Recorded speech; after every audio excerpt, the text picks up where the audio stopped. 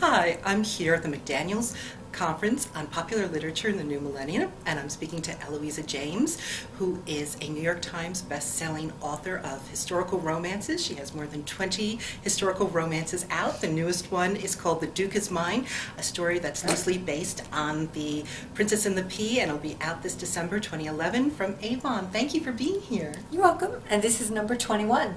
Wow! You're now the majority. You can go out and drink with the book.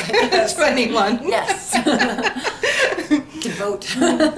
Well, I was wondering, what advice do you have for up-and-coming writers? That's a really good question, and one that I get a lot.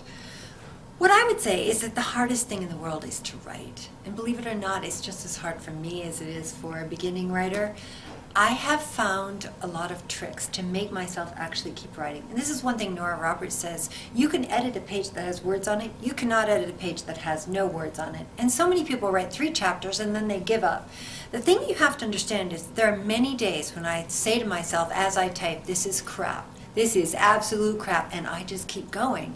And I play all kinds of tricks with myself. I'll turn the internet off.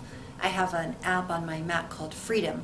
And I'll just say, all right, Mary, you just have to write for 10 minutes. 10 minutes you can manage, even if you have babies, even if you have another job the way I do, and you have to cook, and you have to clean, and you have lots of things to do.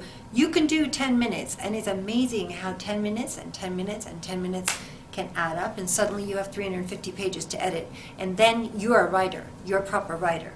And you just have to edit. And editing is, it's a job of work. It's hard. But it's a lot better than staring at a blank page. It sure That's is. my advice. Well, thank you so much for that. I'm Diana Belchase, and thank you for watching, and keep on reading.